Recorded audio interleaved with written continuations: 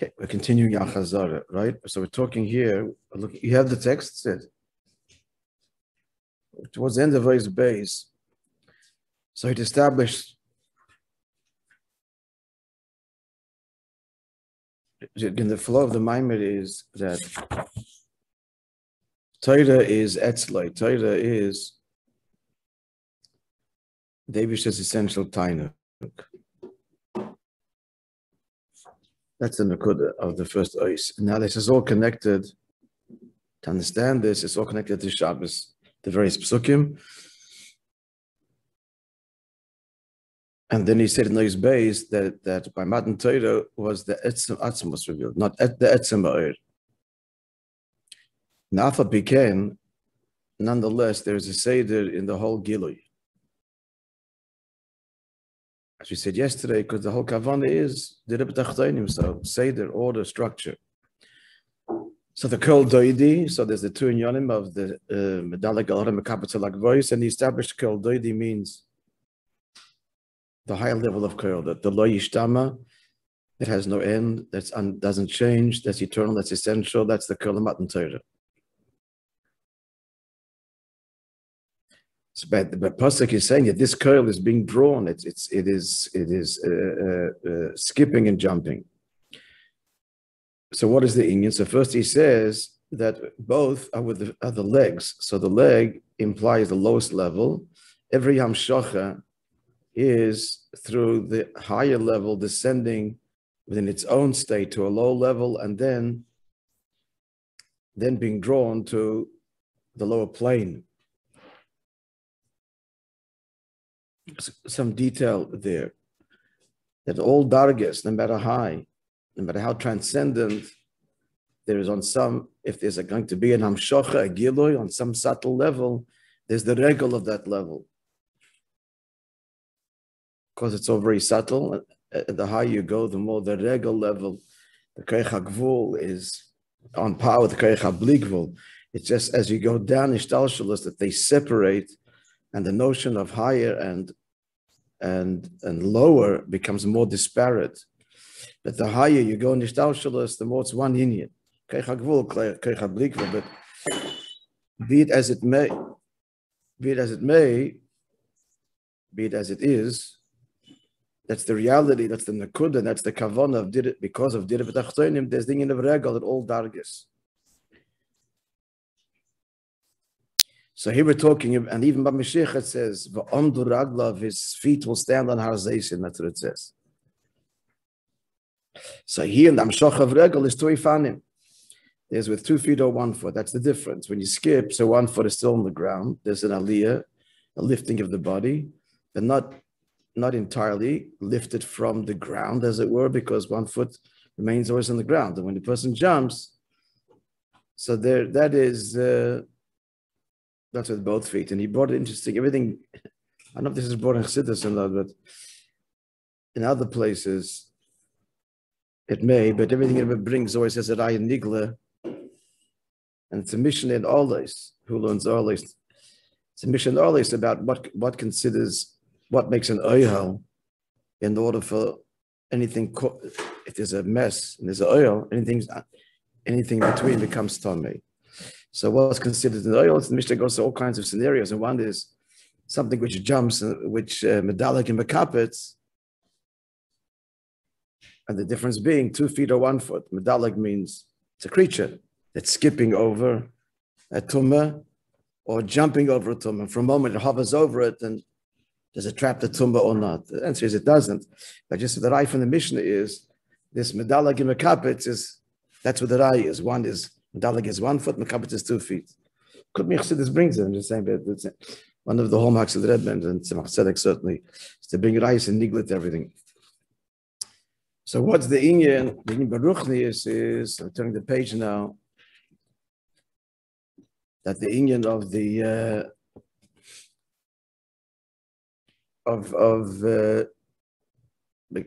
of Mekabet is, as he says in Netak Kol Gufay.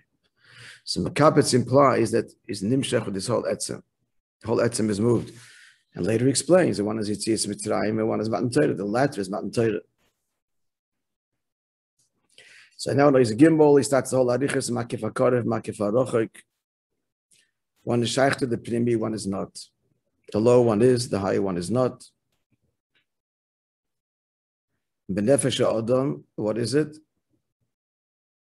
So, Chaye Yechida, the difference being that Chaye is a connection to Keiches Pnimim, and Yechida is an Atzmi.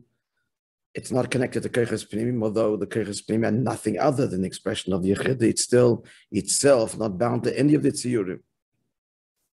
This is the nature of essence. So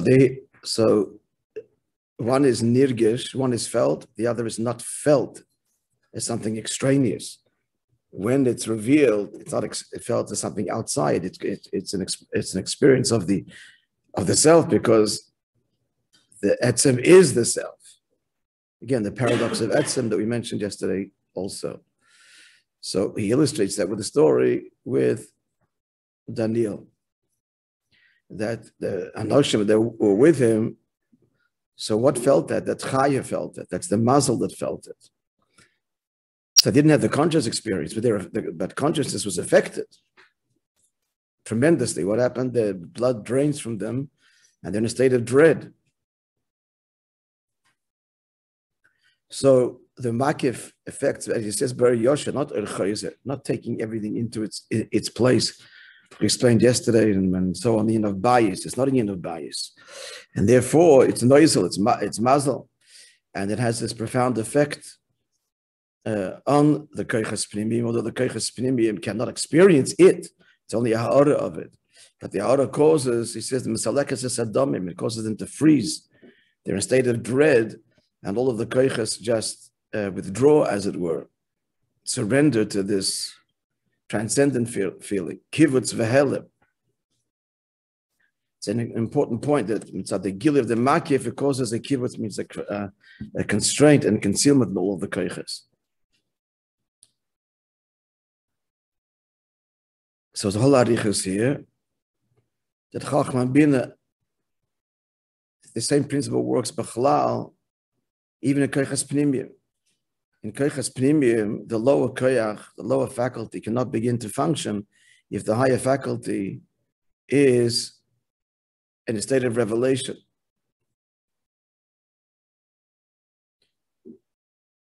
Chacham Bina, so the Chachma experience, Chachma is the objective seeing of the idea. You can't simultaneously have the Bina analysis. Did I say subjective? Chachma is objective. You can't have the subjective Bina analysis simultaneously. It has to recede.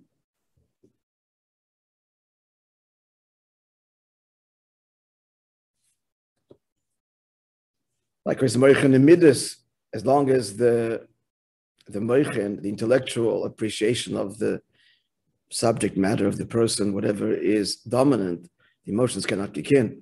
They can only kick in after the Meitzer Agoran, after the intellect is filtered completely and screened, and only ha'ara via the physical throat, which is symbolic of the passage between intellect and emotion. So that's true of keiches pnimiyim, how much more so a keich makif like a rotzen. That the keiches pnimiyim cannot operate, that they surrender with it when the keich makif is revealed. And it causes a kivutz and a helim. He says, even an example, it's the rotzen, a person he wants to learn. And that's what's going to open him up. But if he's going to hang on to, I really want to learn, he'll never learn anything. The rotzen will completely eclipse the seichel. It's got to recede. However,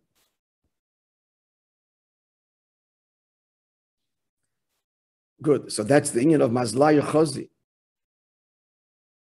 Mazlaya Chazi is that the Keich Makif experienced and the rest of the Keiches Pnimiyim. That Matzev becomes Siluk Domim, the blood is removed, the person turns white. The other faculties are not engaged, overwhelmed. That's why they turn white, because the chayis is in the blood. And he had a beprotis looking at the end of his gimbal.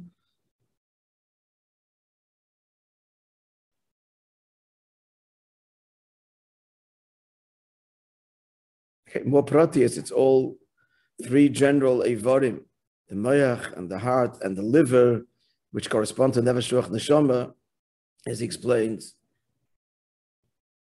So it's not just the level of nefesh, which is in the blood, not just there, but it's a complete, even the emotion, even the ruach shebelev, and even the neshama, which is in moyach. So the time when the rotzen is revealed, all of them are not just the lower ones, but even the higher faculties become overwhelmed.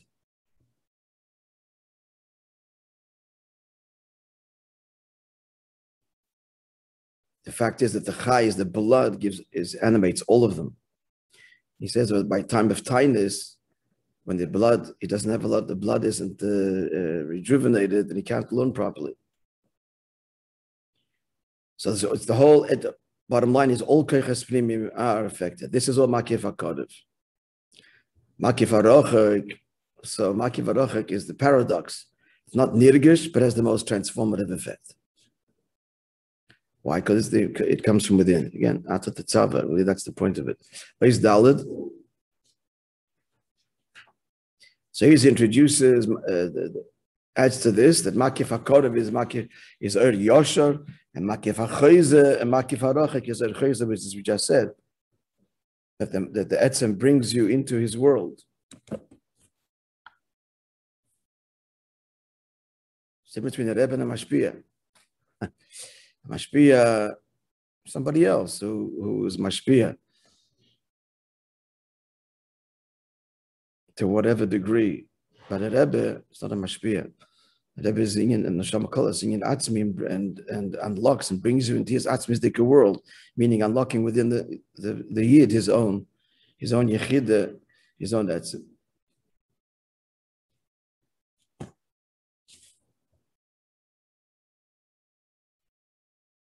Okay, so makif hakodev chai is giloi, makif hachoyze is choyze v'ele b'atzmusay. So these are the two levels within Keser, Atik and Arich. Arich is makif hakodev, shaychte zo.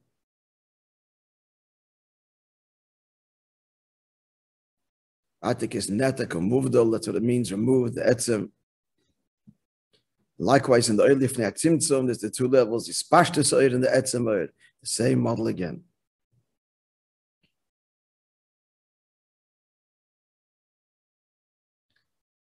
This is the oil that we learn in Pasha Bereshis, the beginning they used to create and then separated it for himself. That's the etzem oil.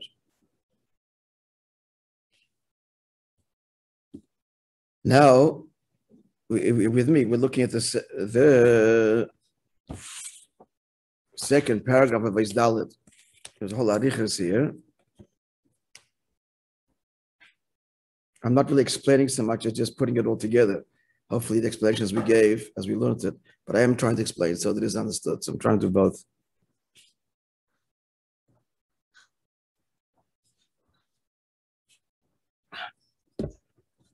So now he's going to contrast three things. A revelation of an Oir Pnimi, which means a revelation of a higher level to a lower level within the system. One model. Second model, a revelation Oir Makif. And finally, in contrast at the end, Oir Atzmi. That's what this critical paragraph here is. And he says,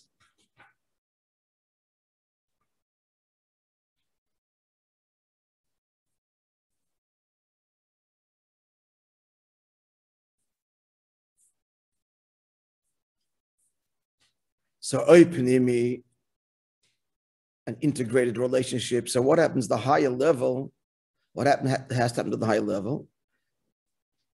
B'miyut and a bislapshus behela. Like Chochma Bina. Just the koyach achreina of Chochma, the residual level of Chochma, the Hanacha remains, and now Bina kicks in. It's a whole different world. But Bina is born from Chochma in the process, but Chochma has to recede. Miyut. Number one, it's invested in the lower one. if the Nekudas HaChachma is not invested in the Bina, then the Bina will go all over the place and completely corrupt the idea. You'll end up elsewhere completely from the original concept. So it's miyut, it's mislabish, and concealed in it. Concealed when the person is engaged in the Bina process, the seeing of Chachma is completely concealed. That's the model of what? Pnimis. Ashba Pnimis. Gilei Ver Makiv is a riboy oir, and it's not bislapshus. Like the story again of Daniel, or Rotzen, the parallel is Rotzen. It overwhelms, overpowers. Nonetheless, that's still only a ha'ara of that koyach, and that's called mazel. Went into the whole steer over here. If you want to have a look, the Yuvan's it's Eis Dalet, a few lines down. He has to steer it. Sometimes we find that Ava Chachma Bina. Here's the statement: Ava Chachma Bina, it gets its nourishment from mazel. Level of mazel are the levels of you give him midas rachman by from klali. Chachma is from noitzer, and Bina is from venake. Okay. Bottom line, we need to know here that Chachma and Bina get their nourishment from what level? The level of mazel. And sometimes we find that Chachma another lashon. Chachma and Bina, so embrace the arms of Arich, which is not that's a. He starts from saying, you would think, and then it comes out not that way. You would think if describing Chacham Bina get from Mazel, that's lower than the Zerayas of Arich, the arms of Arich, as it were. Because Mazel is only a drip. So it drips down. Sidus, like hairs that come from the Moyach, but through the skull that's mafsik. But when you embrace something, you embrace the essence. So that would be higher. But what's the end? The slabshus, that Chachma Bina is mislabish, that is the lower level of, that's al derech, the pnimis dike level, the level of arich. We're talking arich here, but the level of arich that could be nimshach in the pnimis. And when it says that it's yonik from mazel, that's the makif hakodev. That's the transcendent level, and that's only a ha'ara. It's begiloi, but it's only a ha'ara. Riboy oir, but it's a ha'ara. There's a whole arichas there. So now, in order to have so there's two levels, two relationships that Chacham Bina has with arich. The lower level of arich is nislabish, b'pnimius or behelim. That's the embrace. That's the pnimi component of arich. And then there's the transcendent level of arich, which is mazel, sidus, riboy oir, not nislabish, and it's from there that they truly can become one. In the face of this transcendent level, and even have the koyach to give birth, Chachma Bina. That's how deeply they're united and how deeply it unlocks their source. But that's still, at the end, all falls short of the Gilui Etzlo, which is Atik. This is all to make it easier for us. I just added a whole lot more detail. It could perhaps made it more complicated. Do we understand the model? We got the model. So what are the three things here?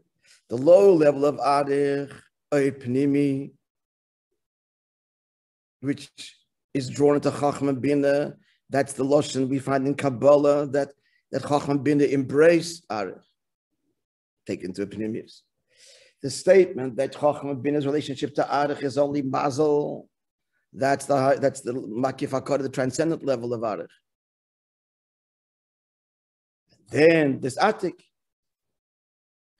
it's still the level of not Etzem, it's Makif, it's Gilui. Gilui in a Pnimi, it's Gilui in a Makif Dikaway.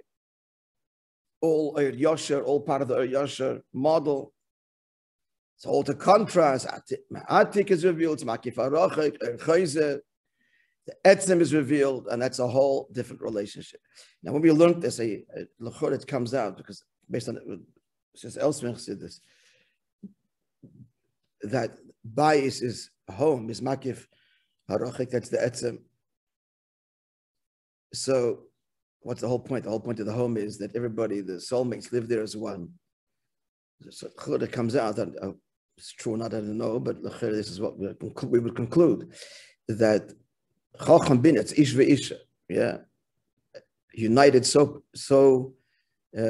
deeply that they have a child. That's such an example of 1 + 1 = 1. You have 1 and 1, and they produce 1. And moreover, the child is b'doimeloi. The child comes from a very deep, essential part of the parents, which is why the child can even be more talented than the parent, because their latent, undeveloped chushim can be developed in the child. That still falls short. That yichud still falls short of the yichud that is expressed in the home, period. The etzem dikabayis. V'ula yeshleim, as I'm talking about it. How do we see this? Because that yichud only happens in a particular context, obviously. And there's the cheder hamitis. That's the kodesh hakadoshim where it happens. But the bayis, and it is a yichud of them and the family and the ones that dwell there, in every prat and detail of the bayis. Not limited to a particular prat. It's not that this detail is them, but this detail is nothing other but them. Then it embraces them in everything, the kitchen, the living room, and all of the engagements. It's a yichud atzmi, so it's a deeper yichud than even the ultimate yichud in kodesh hakadoshim. Ula yesh loimer. It comes out from here. That the yichud of the atik is deeper even than the gilui of mazel of arich, which causes their yichud and their oneness. He says that, just a contrast again, the oy pnimi, the lower level of arich, which is part of the system, doesn't cause chacham binah to unite. Each one is nourished independently. There's chachman and there's binah and they're partners. Chachman does its thing, gives way to binah kicks in. There's no yichud there. The yichud of chachman binah is only in the face of a transcendent gilui. That's the makif hakorev of arich. And that causes hiloda, incredible unity. Still not the atzmizdike connection. Maybe you can say this even further, that what this means is that the true oneness, again, husband and wife, that's what manifests, ish v'isha, abba v'ima, is in the smallest interactions, the most nuanced of interactions, which for the viewer, nothing happened there. Nothing actually did happen, but it's just an expression of an essential connection. It's even greater than the yichud and so on. And we can all appreciate that. That's the stuff of a true relationship, is in the gesture, the small little things. It's not that this gesture is the relationship. It's a nothing gesture. It's nothing, but it's nothing other than the relationship. That's what etzem means. The prat is not the etzem, but the prat is nothing other than the etzem. Doesn't encapsulate the etzem, but it is nothing other than the etzem. Again, it's a home. There's a million details in the home. All of them are nothing other than the home, an expression of them. Okay, let's continue. Somewhat clear. Yeah? David Leputerman, you're hiding behind. Are you there? A thumbs up, a thumbs down. Give me some. Of course I'm here, Rabbi. A little bit, huh? Of course I'm here. You're there, good. Following this little, yeah? Yes, sir. Good.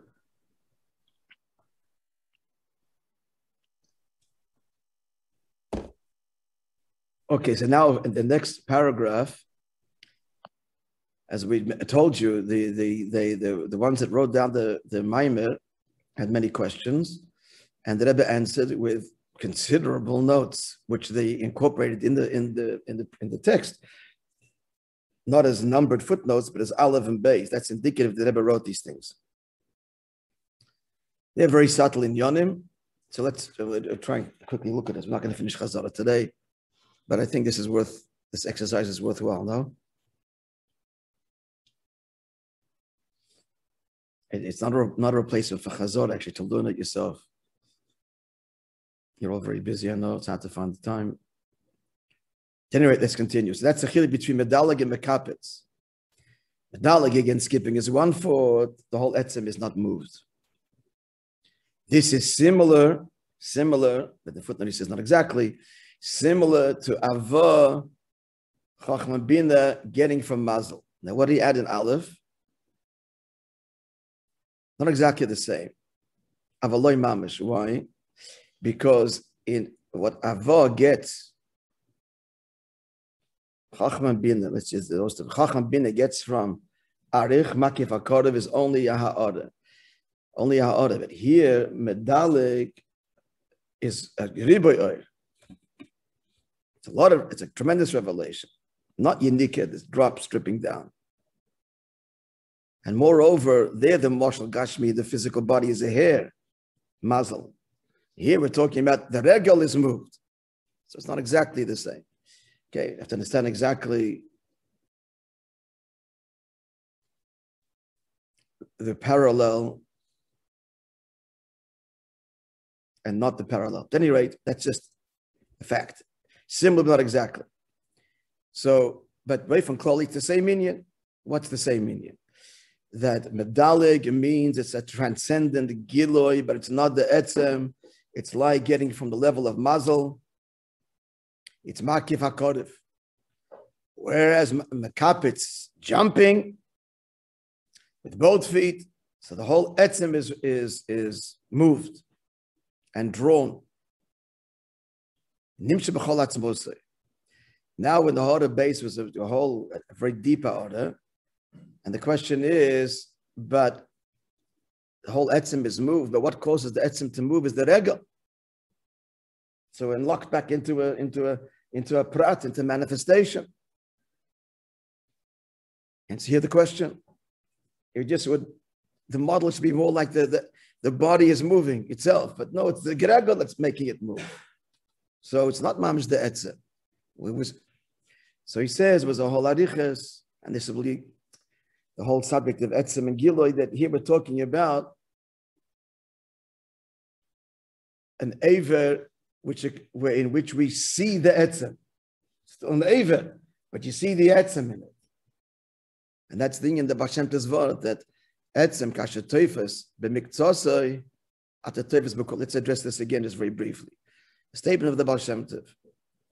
Essence, when you grasp even a little bit of it, you're grasping all of it. What does this mean? If we're not talking etzem, now we'll begin again the marshal of the atom. That will apply to a house. You're not looking at something at the atomic level. You're looking at its external manifestations. So again, our classic example of the apple. If we're talking the color of the apple, that's one world. Color and taste have nothing to do with each other. And color is a specific thing that color it shares with a million other things. If I tell you, I'm holding something red, you have no idea what this is. What is the essence of what you're holding? Here, in essence, relative essence, apple. Apple is relative essence, all relative. It's not ultimate essence. Only Abish says ultimate essence, but relative. If I tell you red, if I tell you sweet, if I tell you round, if I give you enough details, you might put it together. But the detail itself per se doesn't tell you anything. That's if you're relating it to the detail. But if your starting point is the etzem, apple. So whatever you're considering now, that you're savoring, the taste, whatever, the whole etzem is there. Even if right now you're relating to describing a detail, but if the context of it is apple, or better example, atoms, then the whole atom is in this detail as it is in its own pure intrinsic state. You follow the difference? I mean, another example. It's all relative examples. There's two ways in psychology, in healing and everything. There's holistic healing, then there's the details. There's not the kind of healing just deals with this problem. It's this illness, it's this part of the body, and we're giving this medication, whatever it is. So there, you're not taif as the etzem. The doctor is dealing with, he's a dentist, he's an eye doctor, this doctor, and that's it. He's dealing with this isolated limb. Then there's a holistic kind of healing, which you're looking at the person in totality. That's what we're dealing with. Now, there's a problem with the finger, so he's giving a medication for the finger. So it's a specific medication. It's miktas. But your tape is the whole etzem. And the whole healing is actually, this is the whole theory of, what is it, that healing that gives tiny drops, what's it called? Homeopathy.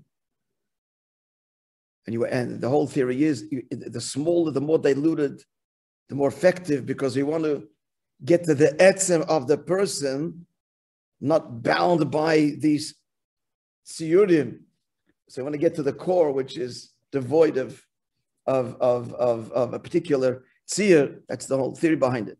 So that kind of healing is, even if we're dealing with a specific problem, we're dealing with the whole person in totality.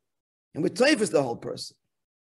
No matter what detail we're talking about, the whole context is the person. That's the Vatab Hashem Tev, etzem. If you're dealing with etzem, even if your taif is b'miktzas, you can deal with the smallest prat. But the whole etzem is there, as it is in the big prat, in the big picture, and then everything. Be clear, kind of.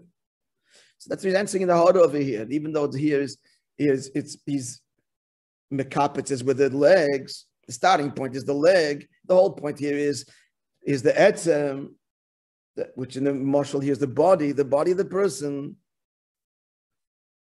So why are we talking about a particular Eva? Because this is in the context of the regal being nothing other than the expression of the body, then it lifts the whole body. But if you're going to isolate the leg alone, then it's not going to affect the rest of the body, as it were. This is kind of what he's saying. This is the Rebbe's order here in those bays.